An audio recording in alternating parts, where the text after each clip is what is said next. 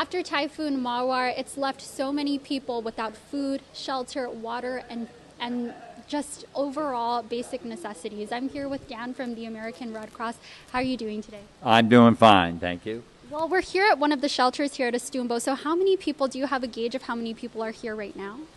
You know, I don't have that exact count, but we've been doing the assessments by families, and this will be the second shelter, and we're going to another shelter after this. Right. And can you walk us through what those assessments entail?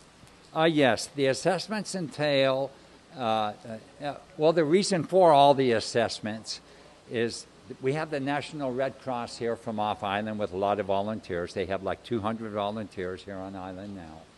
And they have to get 85% of the assessments complete so that they can see what the real need is for the island so they can get the help in.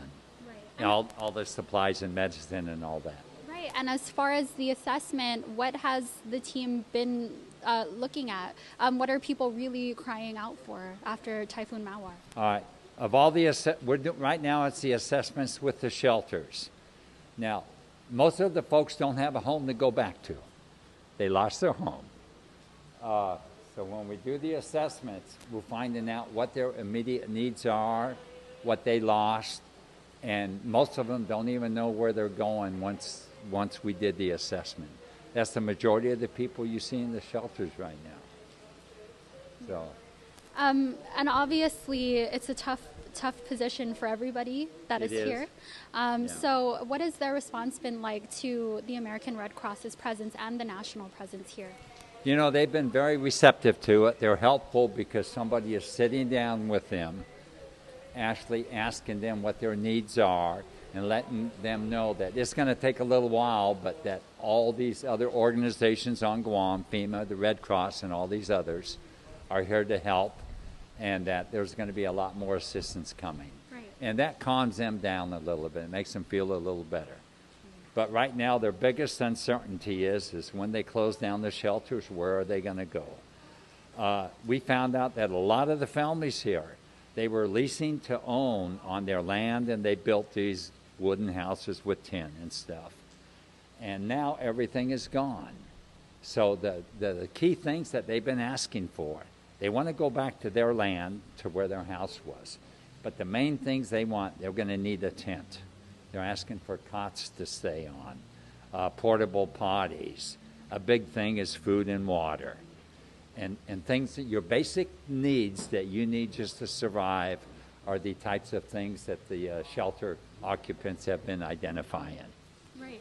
Yeah. And how does that process look like? How are you guys distributing those needs to those people who are in need of them? Okay, I'm going to answer that in two parts. First of all, up at the Sinahana Mayor's office, we have a main distribution center. We have coordinated with all of the mayors on the island, and over the last week, they've been delivering truckloads of water coolers, tarps, cleanup kits and things on that nature to the designated areas in each village, and all the folks that need it have been up there getting those supplies. So they've made, I don't know, 8, 10 deliveries to each village, and that's continuing. They have more coming in. So that's in process there.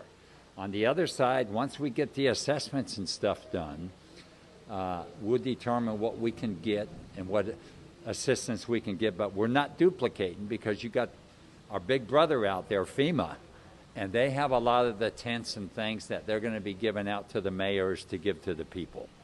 So you have all these efforts going on, and so we're coordinating with each other to make sure there's not a duplication, and everybody's just like a bunch of ants. They're getting together, putting it back together. And of course, the American Red Cross is also accepting volunteers, to my understanding. So if people are interested in helping the cause, how can they volunteer? The way they can volunteer is they can go down to the Hilton Hotel, ask where the Red Cross room is, walk in there and volunteer, and there's a lot of people there that will help them and show them where they need the help. I was down there checking in this morning before we went out in the field. We had 2 young volunteers from Guam walk in saying, "How can I help?"